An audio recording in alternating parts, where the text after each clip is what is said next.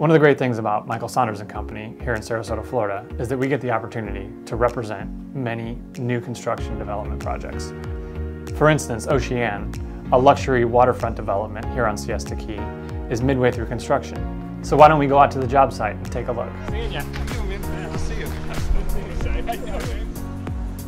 So currently we're sitting inside the Oceane condominium project on North Siesta. It's a luxury development of 6 units. Price point ranges from $4 million to $4.7 million. 4 bedrooms, 4.5 baths, 4,500 square feet on the water. It's attracting a lot of buyers. But there's an absolute premium put on new construction waterfront property. There's only so much of it in the world and they're not making any more. So the fact that we are able to present a project like that has really captured their interest. Where do the buyers for a property like this come from? With the Oceane here on Siesta Key, we definitely get a lot of people local looking at it, wondering what's happening here on this development. But it's really attracting out-of-state buyers from New York, from Boston, Pennsylvania, as well as Chicago, and even California now.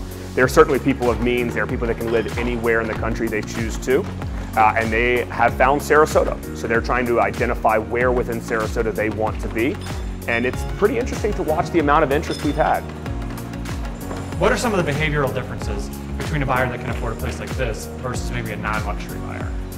By the time they pick up the telephone and reach out to us or send us an email, the level of knowledge with the project they possess is impressive.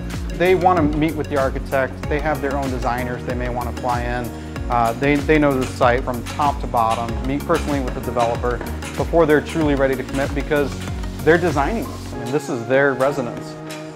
What are some of the drivers that influence a buyer's decision to wait it out and purchase a new construction project versus some of the other wonderful luxury marketplace properties that we have here in Sarasota? Yeah, very solid question. Obviously, we have a lot of great properties for sale, but the new construction buyer is specific to wanting to make it theirs from the start.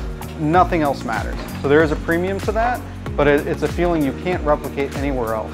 It's only in brand new construction. Put that finishing touch on it, turn that key, walk in, it's yours.